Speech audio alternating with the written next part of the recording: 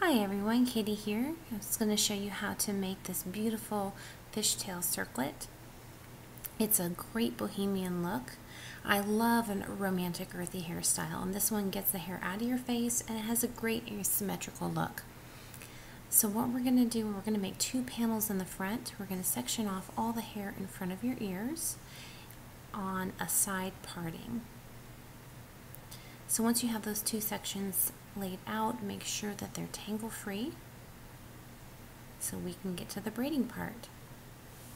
And now comes the fishtail braid. If you've never done a fishtail before, it's fairly easy. Split your hair into two sections, and you're going to take a bit of hair from one of the sections and give it to the other section. Now let go of it and grab a bit of hair from the other section and give it to the first section. And then start all over again. A little bit of hair, we're going to grab it and give it to the other section. Notice how I'm pulling the braid upwards and towards the back. That's because this is the way it's going to lay, and that's a good rule of thumb. If you want your braid to lay well without having any funny bumps, pull it back the way that it's going to lay as you're braiding it. I'm going to go down this section a little bit, and once I've gone down a ways, I'm going to stop and I'm going to start pancaking and fluffing this braid out. And since it's a fishtail, it's not going to look as precise as a Dutch braid or a French braid. It's going to be a little bit messy, but that is exactly the look we're going for. More of a tousled hairstyle. It's definitely more romantic this way and earthy. Now once we get this hair back, the off-center crossover look ends up looking much like two long feathers hanging from a circlet, and I just love that. So keep going down the braid and pulling it out as you go until you get close to the end, and we're going to tie that off with an elastic. Now the next step is to pin that into place. As you pull it back on your head, position the hair and pull it this way and that to arrange it just the way that you want to before putting a pin into place.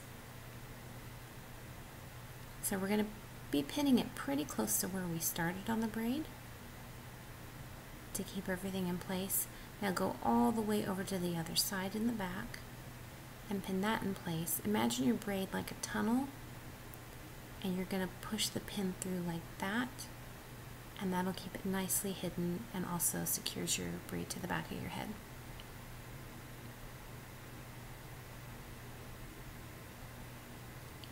There we go. Now take the next section and we're going to do the exact same thing.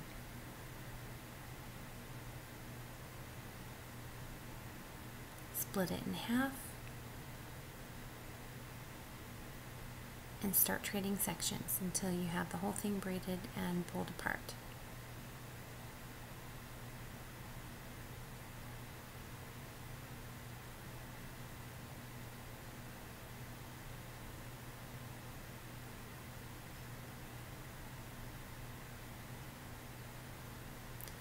Now we're going to pin that just over the other braid so it looks like they're joined,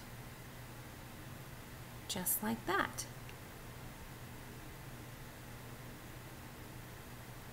You can see the circlet there and how the braids cross over each other. Well, thank you so much for watching. If you like this tutorial, please give me a thumbs up and comment below. And as always, subscribe if you would like to see more.